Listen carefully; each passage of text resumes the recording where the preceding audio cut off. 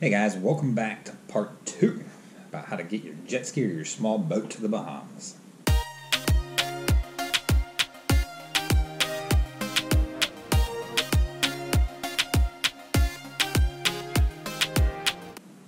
Well, if you guys have returned for the second part of this video, you should have probably already watched part 1. I'll put a link in the description below to get to the first video. Maybe I'll be able to get it to pop up somewhere here on the screen as well. We'll see if I can get that one figured out also. If you're back for this part, if you've watched that first video, you should have probably already got some of this stuff done. So where I would be at probably right now, if you were outside of that 6 to 12 month window and range, you should have already decided where you're going. You should have already picked your crew who's going to be going with you. And hopefully you picked both of those based on experience and what you guys plan to do. So if this is your first trip, I sure hope that you guys would plan to go to West End or you plan to go to Bimini, and you kind of left it there. I really, once again, don't recommend you trying to plan a further trip on a first experience. If you've been before and you guys are going further, great. Hopefully you planned your crew accordingly for that too. Once again, don't try and take a crew of 20 boats to Daniels Cay because you're not going to have a whole lot of luck trying to find lodging and docking and everything like that. So, pick your group accordingly on those things. But once again, at this point, you should have already done those things if we're here towards getting you guys onto that kind of trip. So the next thing I would do once we've selected where we're going to go and we've selected our crew is I'm going to go ahead and I'm going to start looking for lodging where we plan to go. Now, I would tell you to start looking for lodging in the Bahamas first. And the reason is right now we're still at a point where we can kind of dictate what day we're going. So I can look and see what lodging's available for what days and maybe still adjust my time window schedule a little bit based on finding the lodging that's convenient for us. Lodging that I consider convenient for us, once again, is going to be somewhere where there's fuel on the island or very close by. I love the thought of having docking at my house. We've done it before where we did not have docking at the house we were staying at. It does make it a whole lot more difficult. It adds a different dynamic to the trip, especially if you got a bunch of people staying with you and you're having to shuttle people from the house down to the marina every single time. It adds a whole lot more time to your morning every morning, and just a whole other factor that you got to watch out for. So start looking for lodging based on kind of where you think you can find some of these things like that you're looking for. So we got a couple different resources that we'll use for some of this stuff. So I'll kind of go into where we start. And where we're going to look for lodging and those kind of things.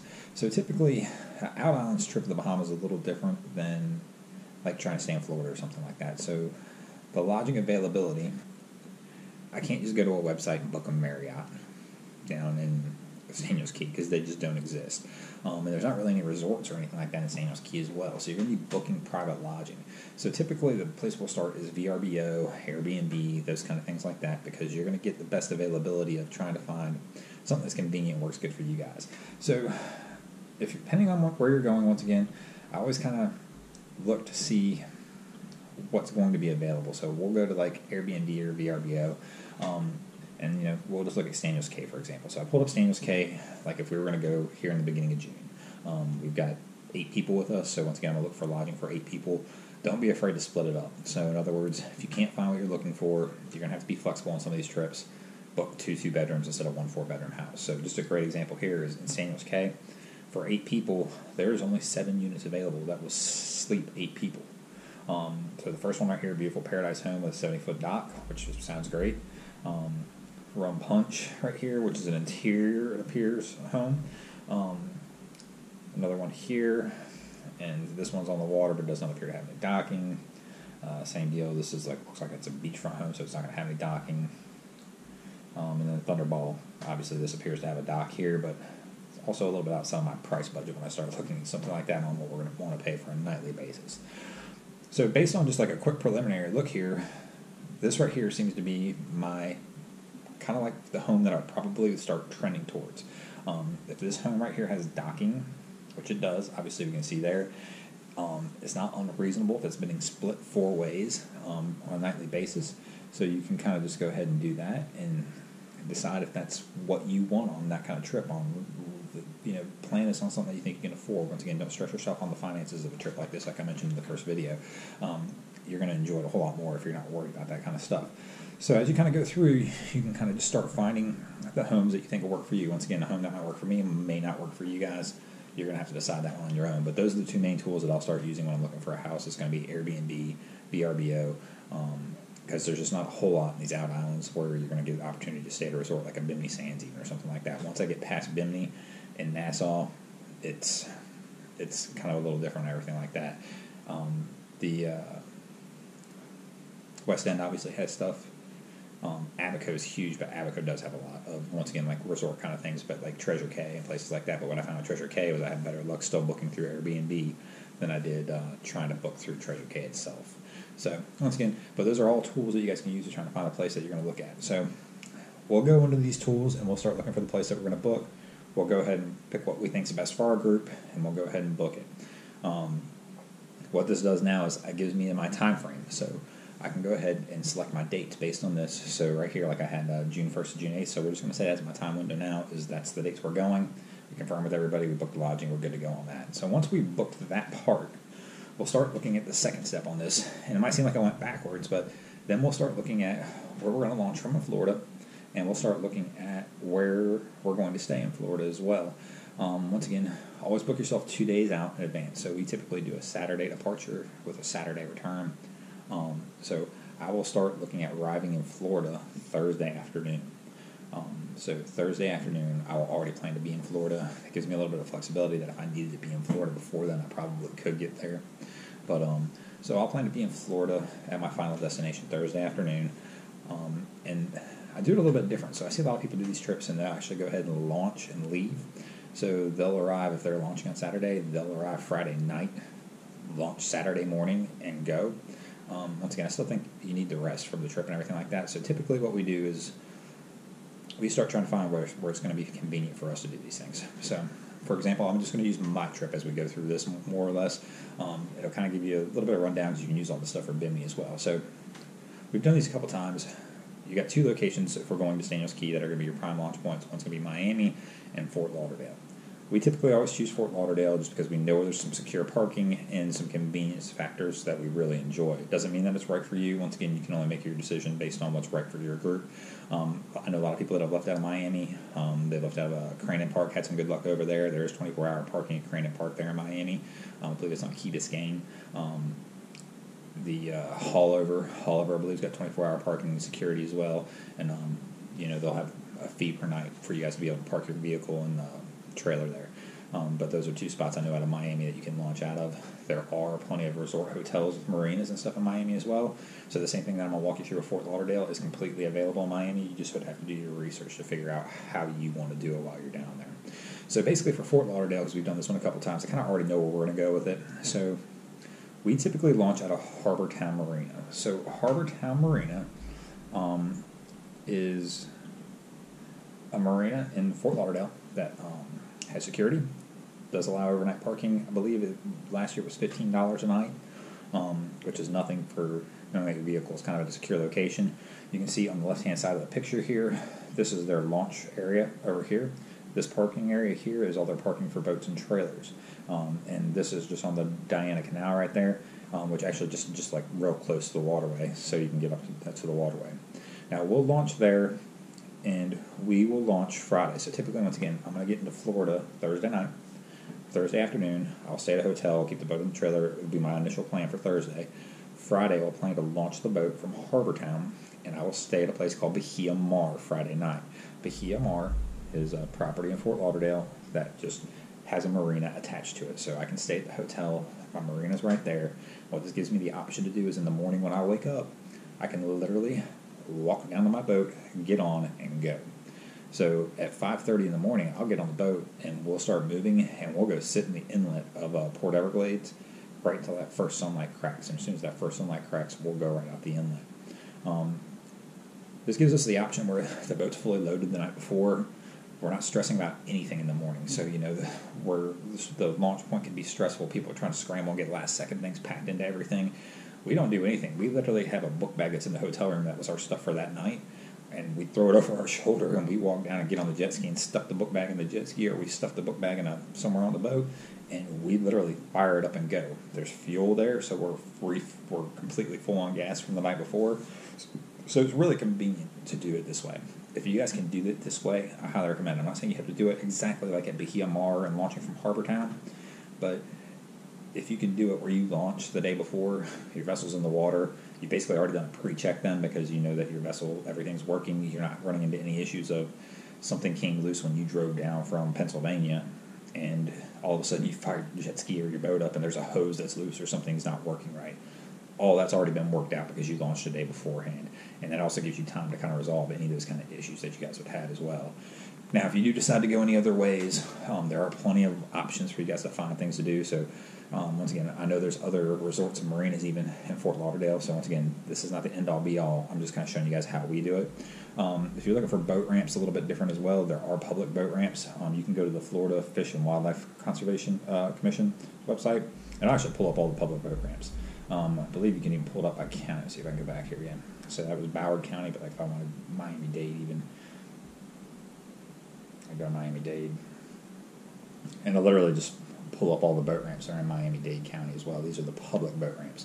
So this won't pull up like a Harbor Town, which is a private marina and boat ramp, but these are the public ones that are public use. But you can click on them and, so for example, this is Crandon Park. I'm going to click on more info, and it will give me kind of the rundown. So it's got parking for 135 over there, one single lane, 7 double lanes, so it's a total of 15 lanes, which is massive actually.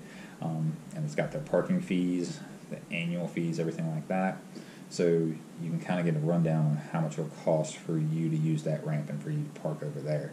So, this is a great starting point. One of the big things I always tell people to look at for this is make sure that the ramp that you pick is a 24-hour ramp.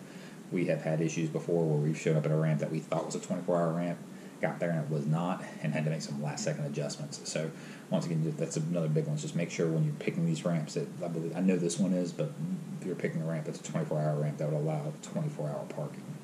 So, at that point, you've kind of selected your hotel, where you're going to stay, if you're going to launch and go, or if you're going to try and get a marina, like I really highly recommend you guys do. So the next part of that, from there, we're booked in the Bahamas. Basically, we've got the essentials on our trip done. We know the dates we're going. We've got our crew picked, and we're booked for our lodging for prior to the Bahamas and the Bahamas stay. One of the big things I will tell you guys is I get people ask all the time, about camping and things like that. You do not want to camp in the Bahamas. The bugs are horrendous. After a day of being beat up out in the sun and the heat, the last thing you want to do is spend an entire night fighting bugs and whatever else that you're going to fight while you're out there. I've seen people try it. Most of them, they wind up just miserable and booking some kind of lodging the next day. So definitely won't recommend that, guys. Go ahead and spend the money and go ahead and get your lodging set up the way that it needs to be set up. So once we've got that part of the trip really planned right there, we'll start looking at what's next. So what happens after we launch and leave Fort Lauderdale to go to the Exumas this year? We're going to start picking our first stops, where we're going to refuel, planning our route, and the most important one, I shouldn't say the most important one, but one of the big ones is the first thing we're going to do is our first port we land in, we have to clear customs and immigration. So what all is needed to clear customs and immigrations into the Bahamas?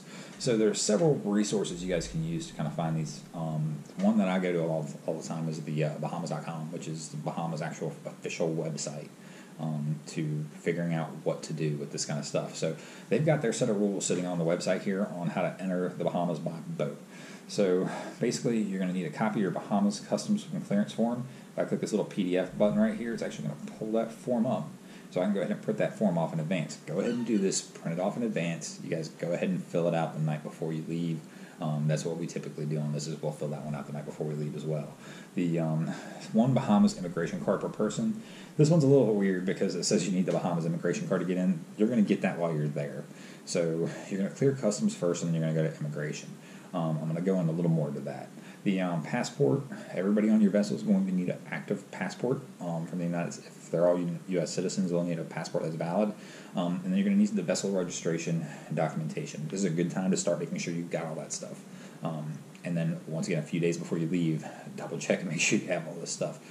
Prime example is a couple years back, we were doing a Bahamas trip. I did a boat run with some friends and hit a hard wake. My glove box flew open. Something flew out. Didn't think anything of it at the time because we didn't know what it was.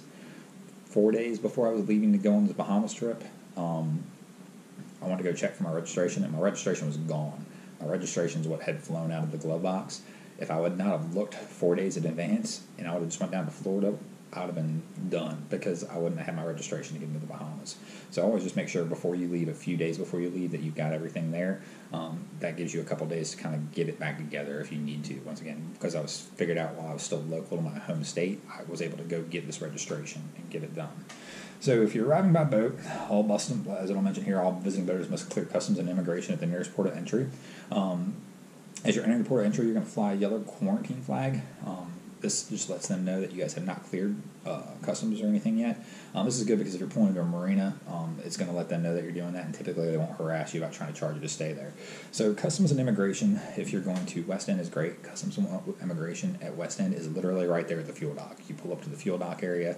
There's a little building right there. You're going to walk in, and it's very super convenient for you to be able to do this because you can have somebody fueling the boat up basically while you're clearing customs and immigration, because the only person who can lead the vessel, whether it's a boat or a jet ski, is the captain of the vessel.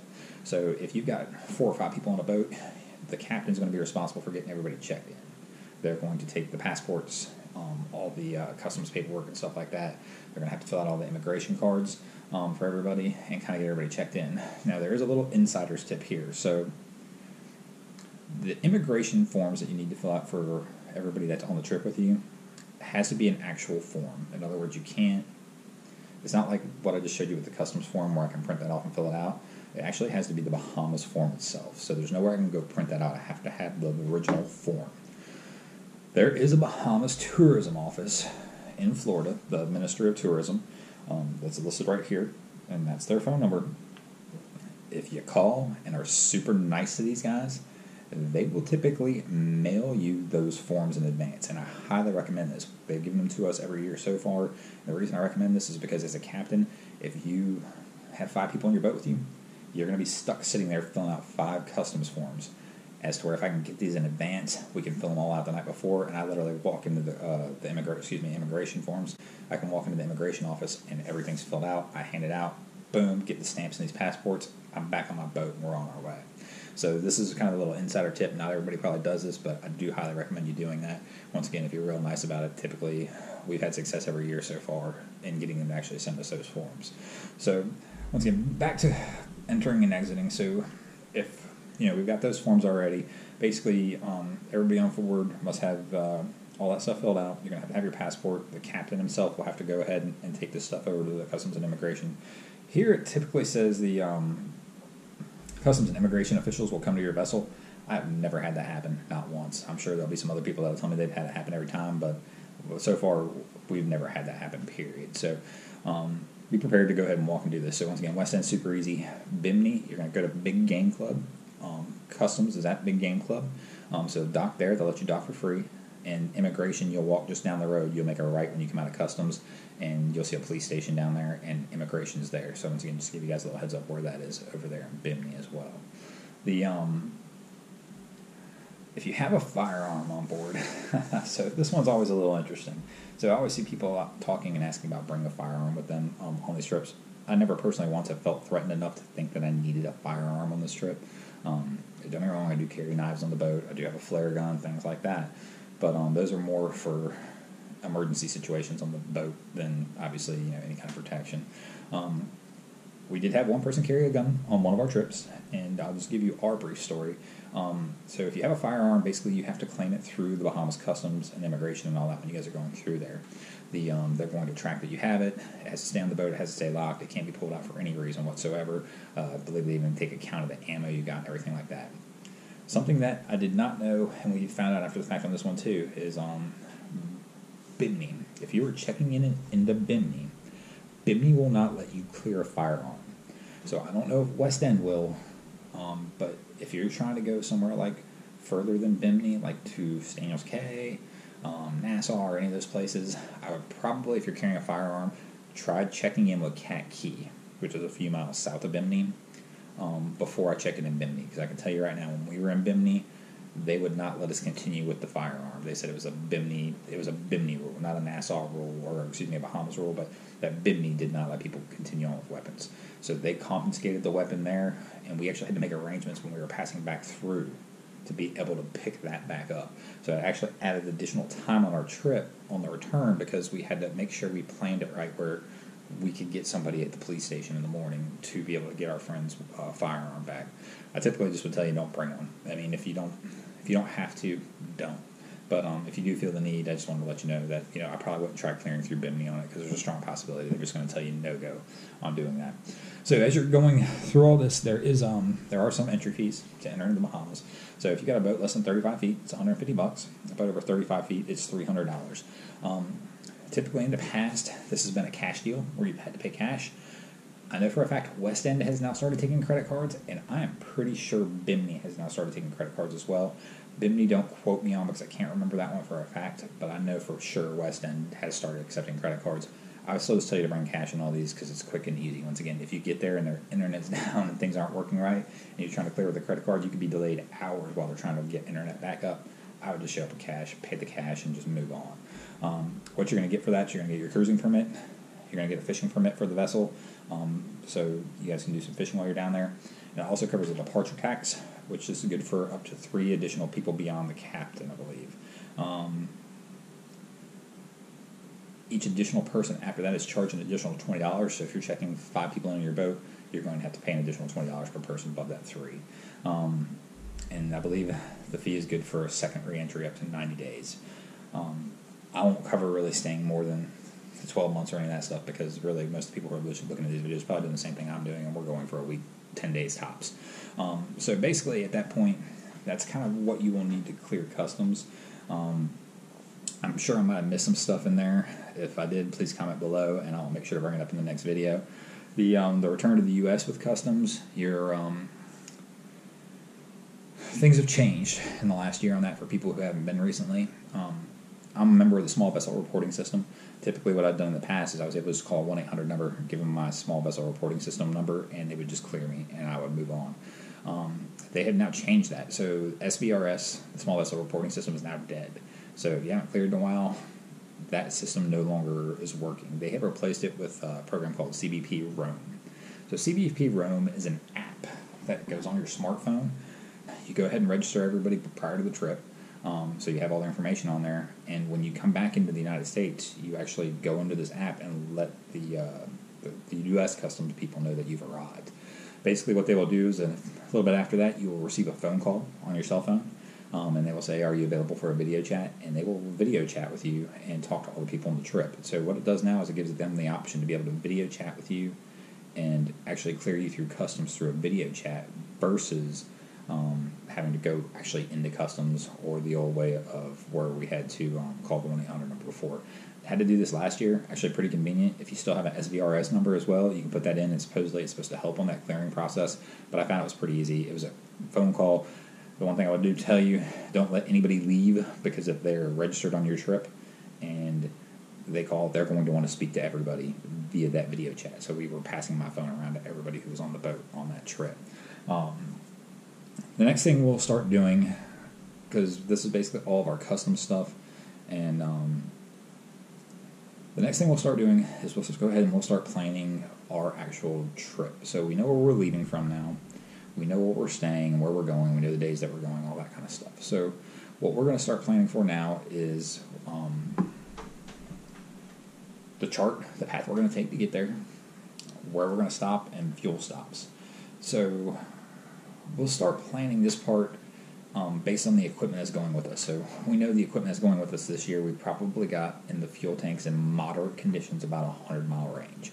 So we know that we can safely even say that even in moderate conditions that we should be able to make this 100 miles. We will carry additional fuel with us, which will extend that range, but we're going to play that additional fuel is like emergency backup stuff. We don't want to play beyond that. So basically what we're going to start looking at is we're going to start looking at planning our trip. I'll use the Navionics app, as I've mentioned to you guys before. Works great. It's easy for me to work with and plan, and it really is pretty convenient. I did see somebody comment on one of the last videos that there is a computer version, which is pretty nice. I've not messed with that at all, but that would be something I would possibly look into for planning as well if somebody was more comfortable in something like that. So once again, I'm going to use my trip as an example. So we're going out of Fort Lauderdale. So I will start in Port Everglades to start routing my trip. I know that our first closest point of departure for us is going to be Bimini. That's where we're going to clear customs and we're going to do our first refueling stop. So I'll go ahead and use this and use their auto charting feature to go ahead and plan my way to Bimini. See all these little pink lines, and these pink lines on here are actually the preferred shipping lanes. I do highly recommend following those lines because if there's going to be other boats following those lines. So if you run into a situation or an emergency situation, you're staying with those lines, you're really going to have a high likelihood of running across somebody else as well. So we know that we're going into Bimini, and we are going to be checking into customs. So right there, it's 57 miles for us, and I can kind of zoom back out and see my little charted map here. So we know it's 57 miles, we know that's within our fuel range, so we're good on that. So the next thing we'll start doing is we're going to start looking for where we're going to refuel from here. So here on the map, on the top left, you're going to see a little like magnifying glass. If I click the magnifying glass, right here, I can hit fuel stations. And it's going to pull up my nearest fuel station. So the nearest one is Bimini Sands Marina, to the location that I have right there. Now I do know there's other fuel there, even though it's not pulling it up. So once again, you got to do a little more research than what even this app will just tell you. But Bimini Sands, so we know that there's one fuel stop. Once again, we like backup plans. So we'll go back in here,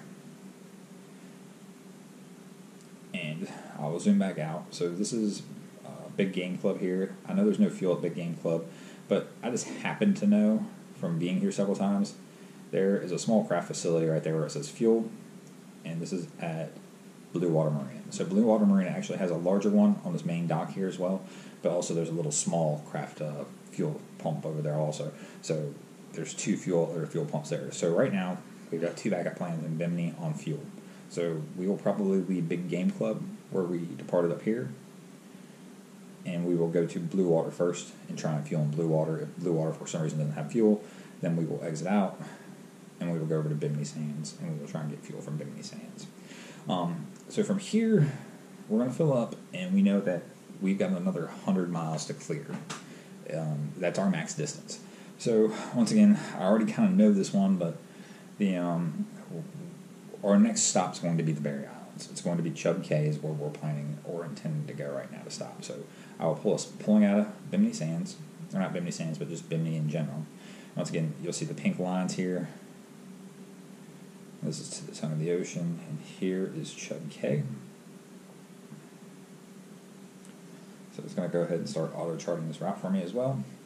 Pull this back up so we can see the distance. So it's 94 miles. So we know that's within our 100-mile range that we're talking about.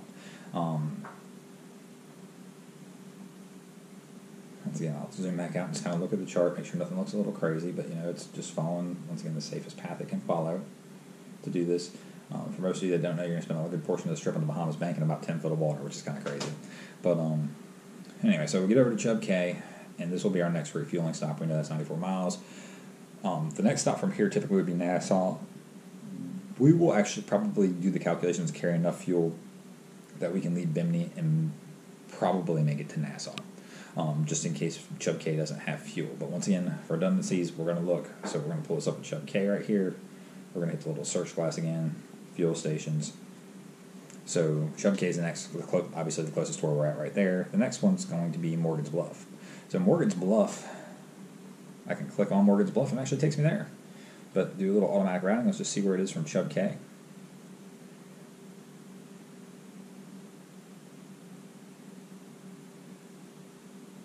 So it's right across the water. So it's about 18 miles from Chub Cay to Morgan's Bluff. So we know now that we do have a backup plan again, that if we don't have enough fuel to make it to Nassau, that we can go ahead and we can go over to Morgan's Bluff and catch fuel there. So once again, just redundancy plans. We'll, Chub Cay is our fuel plan. The backup plan will now be our own personal fuel we're going to carry, and then we've got a third plan there as well. So leaving Chub Cay, we'll go ahead and just plan the trip from Chub Cay. We would plan it into Nassau. Once again, just making sure we got enough fuel.